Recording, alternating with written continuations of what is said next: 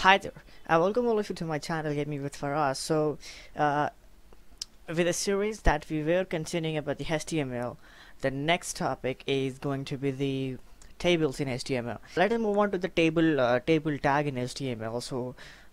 Whenever we as a human, whenever I or whenever somebody wanted to draw a table, like if I want to draw a table, I have to have two things in my mind. First thing is how many number of rows I wanted, that I should have in mind, and how many number of columns I should have, that I should keep in my mind. With these two things in my knowledge, in my mind, I can draw a table. The same goes with the HTML. So first thing first, you have to decide how many number of rows and how many number of columns you want in your table. Once you have decided, then you can move further. So how to draw a table in HTML, the first thing that you have to do is to use the table tag opening and table tag closing. You have to take within that tag, you have to define the structure of your table. Let us go into the screen and see what all we got here. So if I move on to the screen, I'm gonna be opening here my notepad plus plus is open. So I'm gonna draw a table though, so for that purpose I'm gonna just write the default structure of HTML, skeleton of HTML, that is this one, doc type. I've already discussed about this tags in my previous videos. If you want to know about this tag, you can go and watch the playlist. Entire playlist is there for that. So you can watch the head tag. Now in the head tag you have title tag, and title tag closing. Now in this title tag I will write here as this is table implementation. So in the title I'm saying this. Now comes the body tag. Body tag opening and body tag closing. Now within this I have to keep a table, because I can't take a table in the title. That's a foolish thing to do. So in the body tag I'm gonna be specifying the table. For that purpose I told you that I should have a table tag. So I'm gonna start a table tag here. I'll start a table tag opening and table tag closing. Sorry, I forgot that forward slash. Yeah, there we go. So my table is been closed. Now within this I want to define the structure.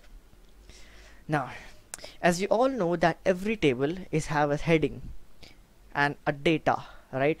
For a heading we are gonna use th tag. See, there is a bit difference, a small difference between the th tag and td tag, but the work of both this tag is same. Now the th tag gives you the text in bold form that may be used for headings, and td tags will not be in the bold form. It will be in the normal form that we will be used for inserting the data, that is t head table head and td, that is table data. Now for example, if I want to have the table like this, like I want three rows and I want 3 columns. So when I say 3 rows, I have to use 3 times the tr tag. How? I have this table tag. Within this table tag I have to draw the structure. I already told you about that. Now for example, if I want to have 3 rows and 3 columns, so when I say 3 rows, that means I have to use the tr tag 3 times. Now look at this. Tr, this is 1 time. I'm gonna copy this thing. Tr 1 time, tr 2 time, tr 3 times. Now this is gonna create 3 rows. 3 rows it's gonna create. So what about the column?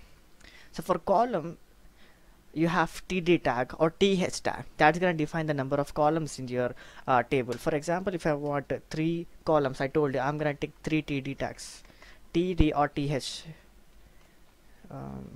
Td, I'm copying this one and 2 3 1 2 3 and 1 2 and 3. So 3 rows by 3 trs, 1 2 and 3. 3 columns with 1 2 3 1 2 3 and 1 2 3. That's gonna be 3 into 3. That's gonna be 9 elements in total. So what about this tag, tr tag, the first row? I want to have some data here. 1, I'll take 2, I'll take 3 here, 4, 5 and 6, 7, 8 and 9. So I have given certain data here. Now I will save this file and I'm going to launch it so that you can have the first view of how our table is being created. The name of this is table 2. So you can see that numbers, like that doesn't look like a table. I know, because it doesn't have a border. So for that purpose we are gonna specify the border in the table tag. Here it is, and border is equals to, I'll take it as 1. Now it seems a bit organized. I know, not like a table. Now I'll change it to the table. The first thing first is I want to have the heading. So for heading I need another row, tr, another row. In this I have to have the heading. Yeah, I have to have this heading. So this is gonna be taken inside a t-head tag, because this is gonna define the heading of my table. And within this tr I have to take th. I'll take anything, name. I'll copy this name 3. Again, I want three of these because I have taken 3 columns, right? Name, I'll write place, I'll write something called maybe interest. Okay, so I'll save this. Now you can see something here. There we go, I got the heading. That's what I'm talking about. Now it looks like a table, right? Now I'll just make it more more consistent, more relevant. In the first column I want any name, John, place, America, anything like that. Now interest is football. You go Smith, you go, and there you go cricket.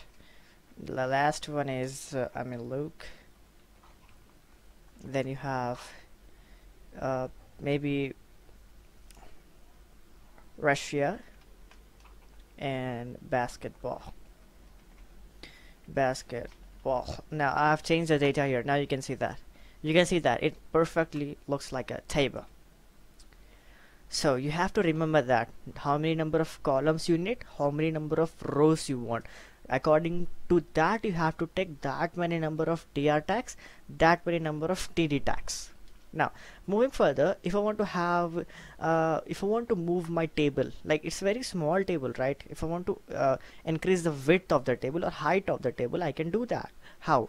You go to the table tag here, you go to the width here, sorry, spelled wrong, width. You take maybe I'll take it as 100, sorry, 100. Now you can see the width of the table is not increased because 100 is a very small number for them. If I'm taking 300, you can see the width is increased. What if I want to increase the height? I'll take HEIGHT height. In that I'm gonna take again 300.